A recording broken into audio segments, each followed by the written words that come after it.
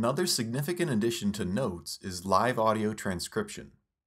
With this, we can record a presentation, meeting, or lecture as it's happening, and within Notes, we'll end up with the audio recording and a text transcript of what was recorded.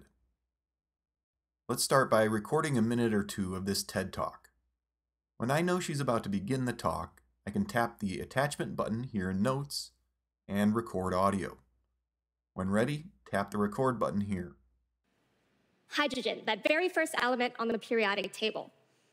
I'd use a laser to squeeze and compress that hydrogen until the atoms While recording, fuse. tap here to view the live transcription. Fusion. And it's the same laser. We could actually create miniature stars right here on Earth. Pretty cool. And to return to your note while the recording continues, just swipe down. But why? Why do we care to do this? This allows me to add to the note as the recording occurs.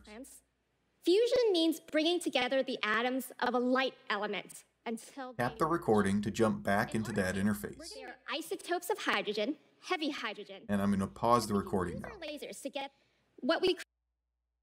Back in the transcript, we're able to tap anywhere here to begin listening back to that part of the talk. Fusion means unlocking a different kind of nuclear power. Instead of splitting big, heavy... With playback paused, tap and hold on the transcript to select a certain section of the text. This can then be copied and added into our note, or really anywhere we want to paste it.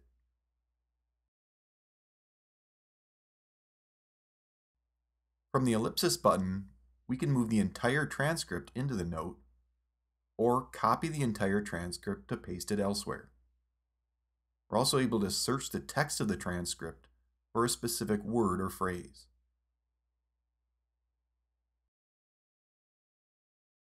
To squeeze and compress that hydrogen until the atoms themselves fuse.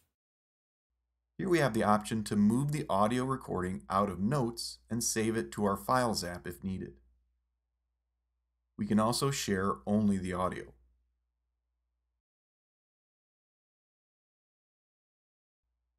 Having a full transcript of a meeting or lecture that's editable and searchable is going to be extremely useful for a lot of iPad and iPhone users. Live audio transcription does require an iPhone 12 or newer and an iPad with an A14 Bionic processor or newer. Basically, this means a 2020 or newer iPad.